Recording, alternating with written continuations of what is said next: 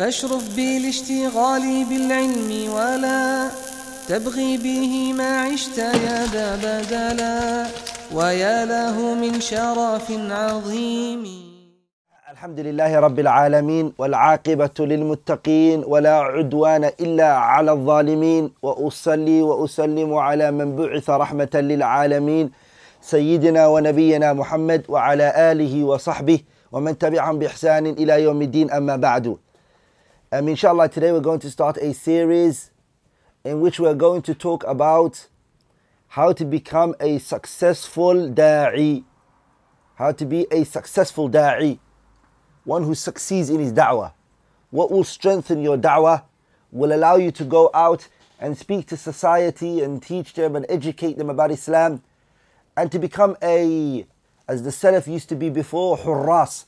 Hurras is a border controller. You control the borders of the Sharia, not letting anything be added to it and nothing to be deducted from it. How could one be successful in that way?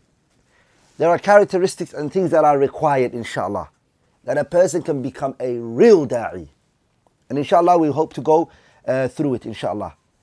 The first part of this series that we're going to do, inshallah, is we are going to, bi-idhnillah al-kareem, go through the things that a da'i needs, the characteristics that are required from him. That's the first part, inshallah. And the second part, bi-idhnillah al-kareem, is going to be an example of the life of Shaykh al-Islam Ibn Taymiyyah, rahimahullah, applying all the characteristics that we learned. We're going to apply it on his life and start to take segments of his life in accordance to each of the topics that we mentioned. So the first one that we're going to start today with is the importance of knowledge. So we're going to look at Shaykh al-Islam Taymiyyah, how is his knowledge like? And we're going to look at the books and the things that he authored and what the people of his time had said about his knowledge. And the next one that we're going to look at is wisdom. And we're going to look at Shaykh al-Islam Ibn Taymiyyah's wisdom in the way that he gave the da'wah and how he approached matters. Also, hilm, to have forbearance for matters. We're going to look at that in the life of Ibn Taymiyyah. And also al-anat, adamul isti'jal, not to be hasty in matters, but rather to calm down, to observe matters, and to also verify things. We're going to look at that in the life of Shaykh al-Islam Ibn Taymiyyah. The fifth thing, which is ar-rifq wal-lin, his tenderness and softness that he had, rahimahullah, in his da'wah towards people and society. As-sabru, his patience, and how he was patient upon whatever he conveyed, and how that he didn't hasten to, rahimahullah. And then al-ikhlasu was-sidq, how he had sincerity and he was truthful about what he, rahimahullah, called to and implemented it. Al-qudwatul hasana, to be a good role model, which is the eighth one, applying that characteristics on the life of Shaykh al-Islam Ibn Taymiyyah. Last but not least, al-khuluqul hasan, to have good character, character. How Shaykh al-Islam Ibn Taymiyyah's characters and manners were. All of those 9 points that I said that we're going to look at, because those 9 are going to be the first segment of our series that a da'i requires. The second part is the life of Ibn Taymiyyah, and we're going to take those 9 and we're going to place it on him. And again, the third, which is the life of Shaykh al-Islam Muhammad Ibn AbdulWahhab, taking those 9 and applying it on his life as well, to see, has he come with the characteristics a da'i requires? Did he come with it? Did he have those 9 characteristics which was required? So inshallah, today we're going to start with the first one, which is beneficial knowledge. Beneficial knowledge. The knowledge.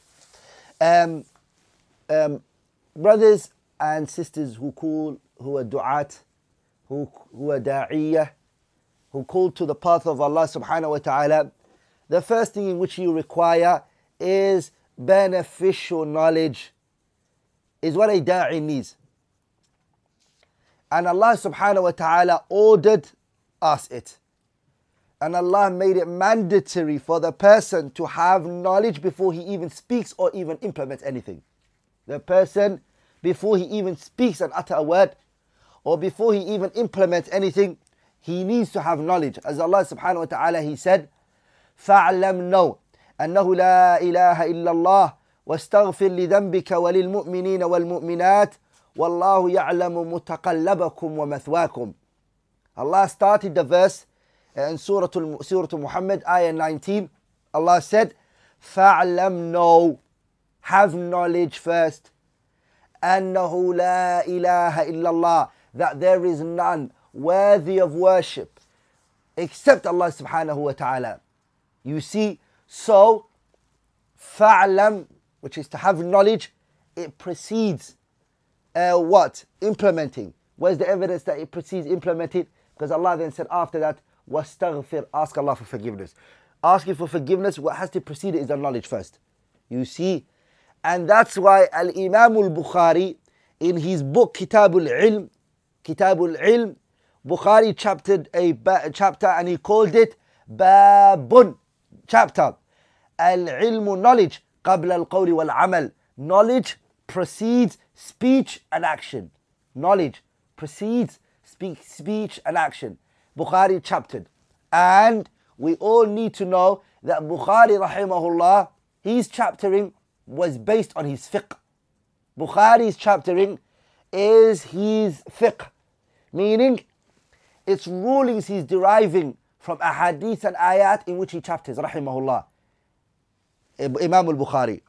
So, Allah subhanahu wa ta'ala ordered his Prophet in that verse right now, which is فَعْلَمْ أَنَّهُ لَا إِلَهَ إِلَّا اللَّهِ. The Messenger sallallahu alaihi wasallam, Allah ordered him two matters. The first matter is knowledge, and then after that to implement that knowledge, to implement it, because he said وَاسْتَغْفِرْ لِذَنْبِكَ, ask Allah subhanahu wa ta'ala forgiveness. Knowledge is a condition. Knowledge is a condition for an action and a speech, for it to be a correct, for an action to be accepted, to be taken in. The condition prior to it, or a speech, is that the person has knowledge of it. That the person has knowledge of it. And what we need to know is, وَلَا يَكُونُ الدَّاعِيَّةُ, the da'i will not be إِلَى اللَّهِ مُسْتَقِيمًا, he will not be steadfast and straight in the path of Allah إِلَّا بِالْعِلْمِ الشَّرْعِ, unless he has Islamic knowledge.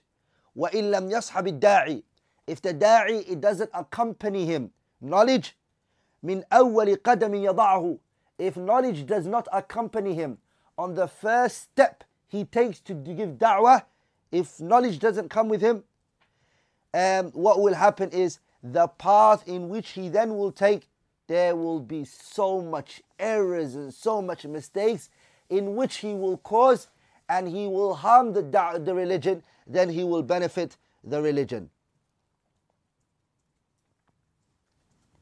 And nowadays we tend to find a people who tell people to give da'wah and say we don't need knowledge. We don't need to take knowledge. Knowledge is wasting our time. These people, without a doubt, they are قُطَّاعُ الطُّرُقِ, they are cutting the straight path between Allah and His creation. And they are the police officers of shayateen, the shaitans. How can a person embark on this great noble path, and again he doesn't have knowledge? And again he has no knowledge. And Allah subhanahu wa ta'ala, He praised the people of knowledge. And Allah subhanahu wa ta'ala, He mentioned their virtue. And Allah subhanahu wa ta'ala, He continued in praising them in the Quran. قال الله تعالى, Allah said in Surah Al-Zumar, ayah 9, Allah said, قُل, say to them Muhammad, هل يستوي الذين يعلمون, are they the same, the ones who know, وَالَّذِينَ لَا يَعْلَمُونَ, and the ones that don't know? A rhetorical question. Are they the ones who know and the ones that don't know, are they the same? The answer is clear. No, they are not the same. The ones who know are far greater than the ones who don't know.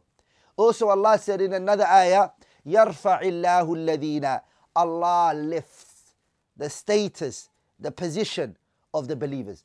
Believers have ranks over the disbelievers. A believer is higher than a disbeliever.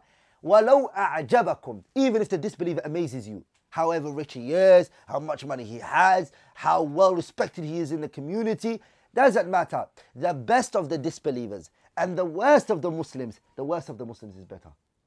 Because Allah says, يَرْفَعِ اللَّهُ الَّذِينَ آمَنُوا مِنْكُمْ. Allah has lifted the ranks and the position of the believers over the disbelievers. Good. The scholars, that lifting that the believers are given, that rank that the believers have been given to Allah to the believers over the disbelievers, the scholars, they share that with the believers. And then they also have an additional one over the believers, which Allah then says, وَالَّذِينَ أُوتُوا الْعِلْمَ دَرَجَاتٍ. And Allah lifts the scholars higher ranks over the normal believer.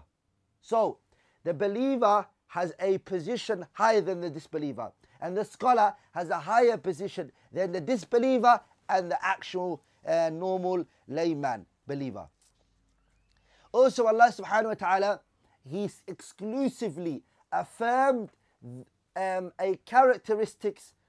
noble characteristics rather, for the scholars over the normal Muslim, which is the characteristics of al-khashyah, fearing Allah subhanahu wa ta'ala, humbling oneself for Allah subhanahu wa ta'ala. That characteristics, Allah subhanahu wa ta'ala, He exclusively affirmed it for the scholars over the normal general mass. As Allah said in Surah Fatir, ayah 28, Allah says, إِنَّمَا يَخْشَى اللَّهَ مِنْ عِبَادِهِ الْعُلَمَاءُ. The ones that fear Allah subhanahu wa ta'ala, who have fear of Him subhanahu wa ta'ala, are the scholars alone. The scholars are alone, the ones that fear Allah subhanahu wa ta'ala. Also, Allah subhanahu wa ta'ala, He said, and He clarified that the knowledge is a light for the carrier of it. The one that has this knowledge, he is carrying a light. As Allah said in the Quran about knowledge, أَوَمَنْ كَانَ مَيْتًا. Is it the one that is dead?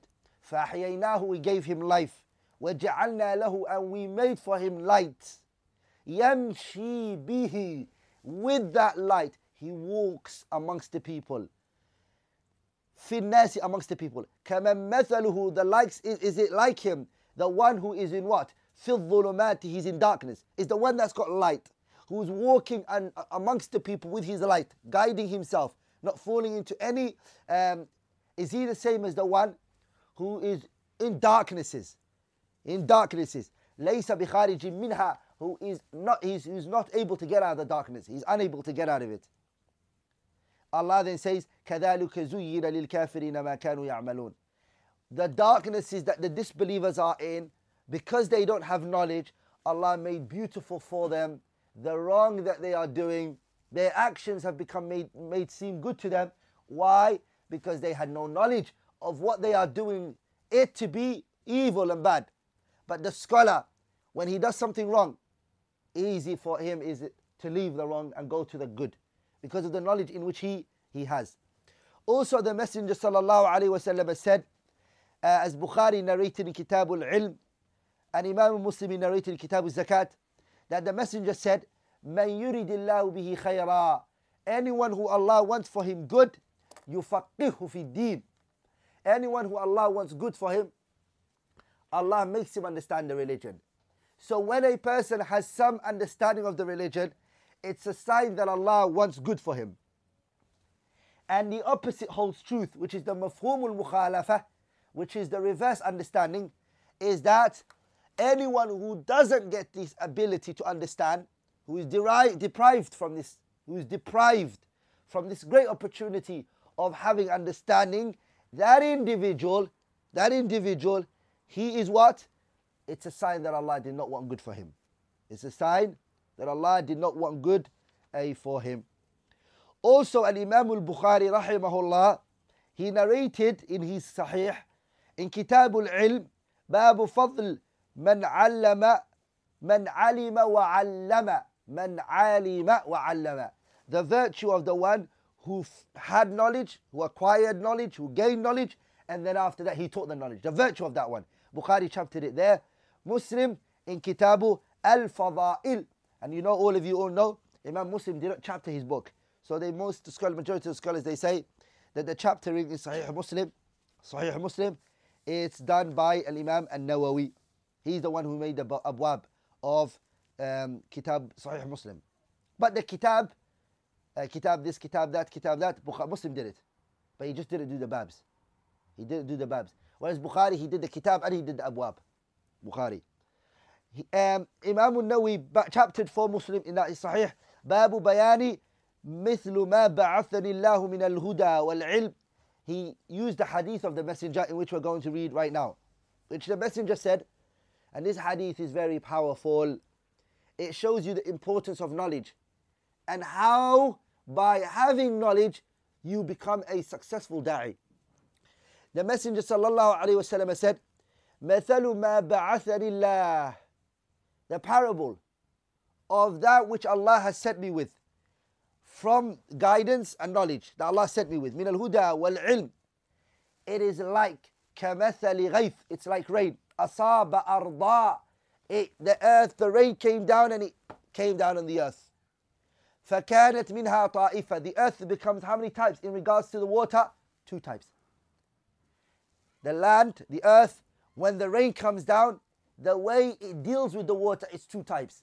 The first type is earth in which takes in the water and it produces something with the water that was given to it. The second type of earth is the earth in which when the rain comes down on it, it doesn't accept the water. It's like the road. If a rain comes down on the road, it won't produce anything. Or even some places where it isn't a built place, it's just like that. It never produces crops. But the rain, it fills it.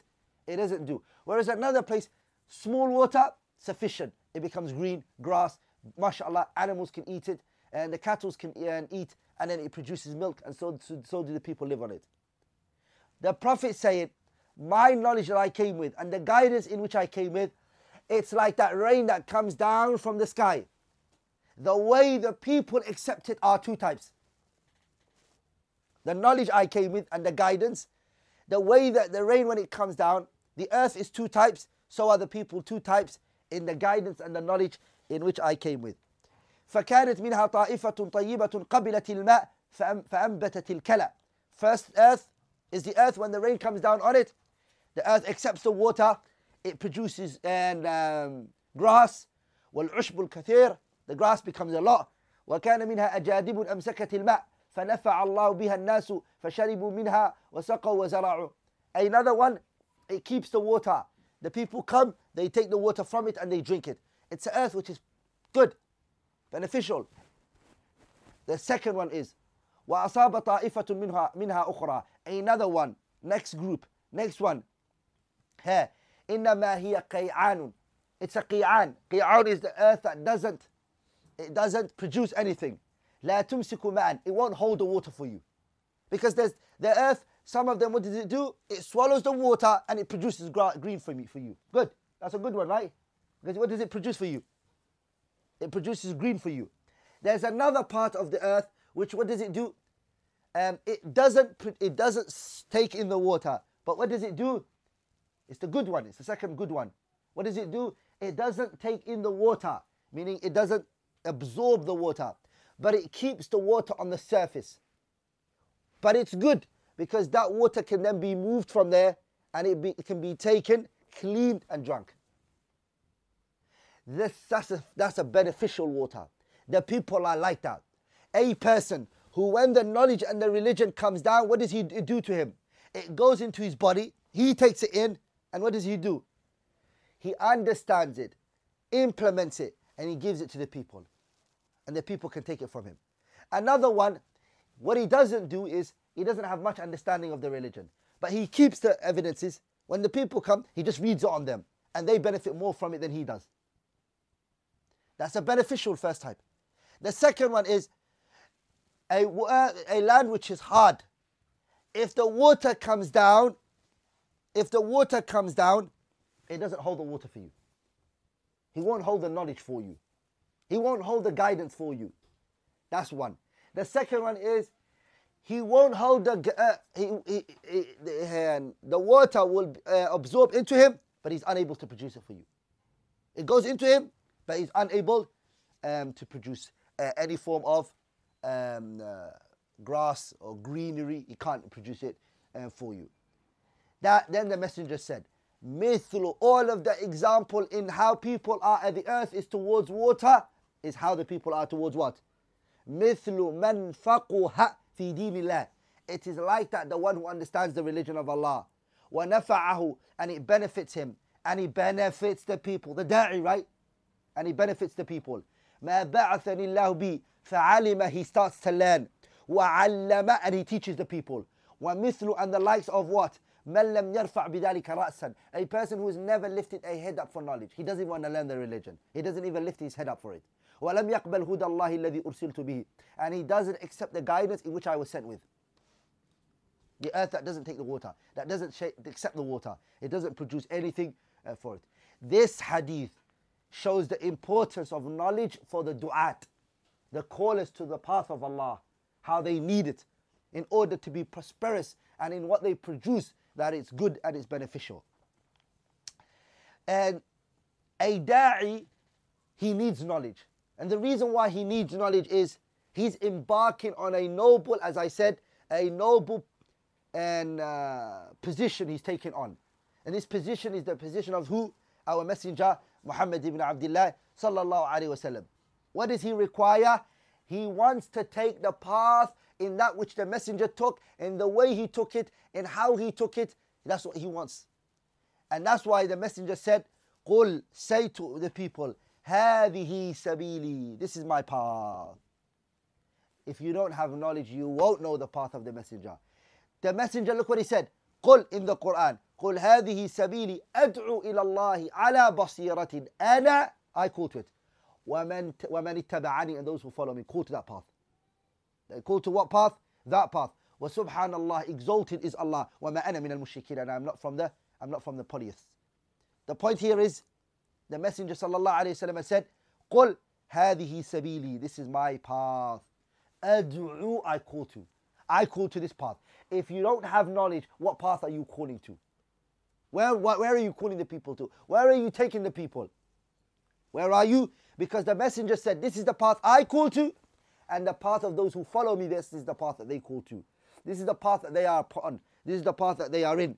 You see, the path that the messenger called to, we can know it with two places that we take it from. The book of Allah and the sunnah of the messenger sallallahu alaihi wasallam. That's the two places to know. Other than that, we are unable to know where the messenger sallallahu alaihi wasallam was, or how and what he was calling to, alayhi salatu wasalam. And we can't know if what we're calling to is in conjunction and it's correctly what he alayhi salatu wasalam was calling to. And that meaning, Al-Imam Shafi'i took it.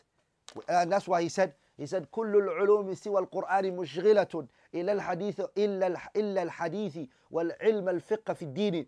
العلم ما كان فيه قال وحدثنا وما سوى ذلك وسواس الشياطين. Imam Shafi'i said, all forms of knowledge other than the Quran, all it does is distracts you. Except hadith, the Quran and the hadith.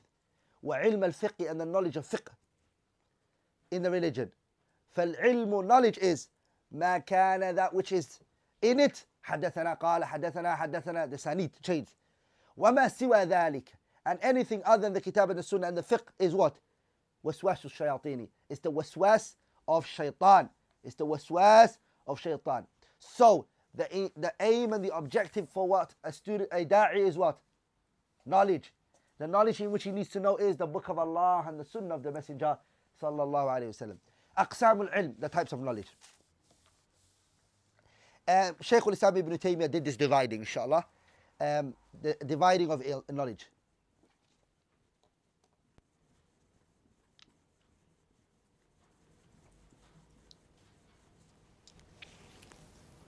Before I mention the types, there's a beautiful quote in which you need to write at the top, and it's always beneficial for you as a da'i, that Imam Shaykh al-Islam Ibn Taymiyyah said, he said, وَالْعِلْمُ الْمَمْدُوحُ, the praiseworthy knowledge, is الَّذِي دَلَّ عَلَيْهِ الْكِتَابِ, is the praiseworthy knowledge, is the knowledge that it has been indicated, it has been shown by the book of Allah and the sunnah of the messenger sallallahu alaihi wasallam.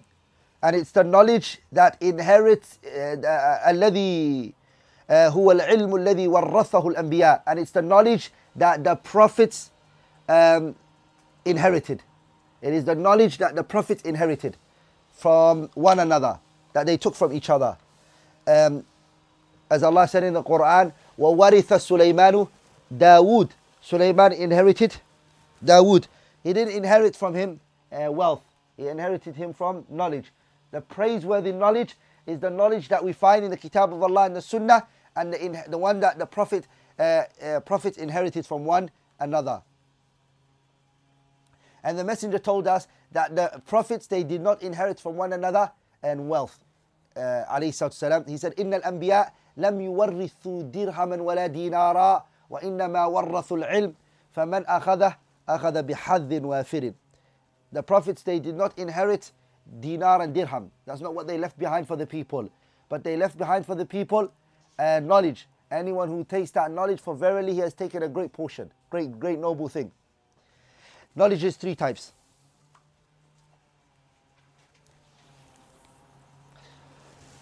The first one is al-ilmu billah, knowledge of Allah, His names, His characteristics. That's the first type. Knowledge of Allah, Allah's existence, Allah's characteristics, and Allah subhanahu wa ta'ala's names. That is the first type. So it's the knowledge of Allah's existence subhanahu wa ta'ala, Allah's names, and Allah subhanahu wa ta'ala's. So it's basically knowledge of Allah's Tawheed al-Rububiyyah, Tawheed al-Uluhiyyah, and Tawheed al-Asma'i wa Sifat. That's the first type of knowledge. And that is summarized in Surah Al-Ikhlas and Surah Ayatul Kursi. That the da'i needs to understand thoroughly. He needs to understand it. The Surah Al-Ikhlas very well. الذي هو ثلث القرآن. Surah Al-Ikhlas is 1/3 of the Quran. Ayatul Kursi is the best ayah in the Quran, the best verse in the Quran. The second form of knowledge that the da'i requires more than anyone else is al-ilmu bima akhbar Allahu bihi. The knowledge in that which Allah has informed us of, subhanahu wa ta'ala. Mimma kana, that which was, min al-umur al-madiyya, that which was in the past history, that matters which have taken place. وَمَا يَكُونُ مِنَ الْأُمُورِ الْمُسْتَقْبِلَةِ, and the matters that are going to be in the future. وَمَا هُوَ كَائِنٌ مِنَ الْأُمُورِ الْحَاضِرَةِ, and the matters that will actually take place in this present time that we live in. The da'i needs to know it. So that is what? Knowing the verses of the qisas, the stories that have happened. وَالْوَعْدُ, the promises. وَالْوَعِيدُ, and the warnings. وَصِفَةُ الْجَنَّةِ, the descriptions of the Jannah. وَالنَّارِ, and the description of the hellfire. And the likes of that. And the likes of that. The third type of knowledge that the da'i requires is what? Al-ilmu, to know the knowledge. بِمَا أَمَرَ اللَّهُ بِهِ, the matters that pertain to that which Allah has ordered, subhanahu wa ta'ala. That which Allah subhanahu wa ta'ala had ordered us. Like the salat and its ahkam. The fasting and its ahkam. The zakat and its ahkam, hajj and its ahkam, and matters pertaining to that. The da'i should know it. He should have good understanding of fiqh. Also, he also needs to know the chapters of al-buyu', transactions, and matters pertaining to that. Zawaj, marriage, and matters regarding that. He needs to also know the hudud and the qisas and matters pertaining to that. Rulings. In books of fiqh, he has to have understanding of that which Allah commanded, subhanahu wa ta'ala. And all of that which I said, Ibn al-Qayyim summarized it in his Nuniyah. Ibn al-Qayyim said, العلم أقسام ثلاثة ما لها من رابع والحق ذو التبيان علم بأوصاف الإله وفعله وكذلك الأسماء للرحمن والأمر والنهي الذي هو دينه وجزاؤه يوم الميعاد الثاني. Those three, Ibn al-Qayyim summarized it in his book, رحمه الله.